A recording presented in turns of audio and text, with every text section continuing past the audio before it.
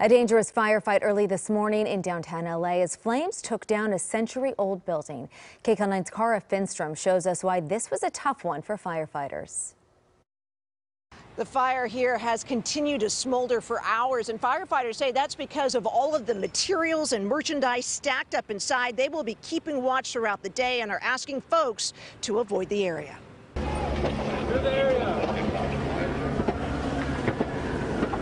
That's the sound of small canisters of gas exploding. Hundreds flew through the air as fire ripped through this downtown building. I got a little closer to try to get footage, and then all of a sudden it looked like it was going to explode. So I started running, and these little pieces were flying by me, and I'm like, oh, I hope I don't die. I thought it was like a terrorist attack. Firefighters think the canisters came from one of two smoker vape shops within the three-story structure, and say it also appears explosions buckled the rolling steel doors.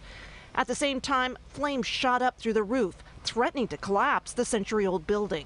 LA City firefighters faced similar threats last year during the Boyd Street fire just blocks away. It left 12 firefighters injured. We had certainly a heightened sense of awareness. We were very aggressive but very careful and calculated. Crews quickly moved back, using aerial ladders to attack the fire from the outside, then focused on protecting surrounding buildings, like this retirement residence next door.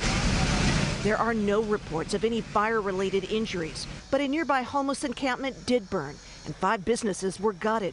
A luggage shop, gift store, import business, and those smoker vape shops. Their owners all woke up to rubble as investigators began searching for the cause of the destruction.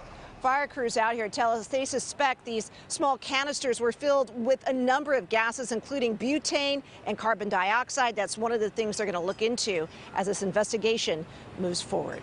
Reporting from downtown LA, Finnstrom, KCAL9 News.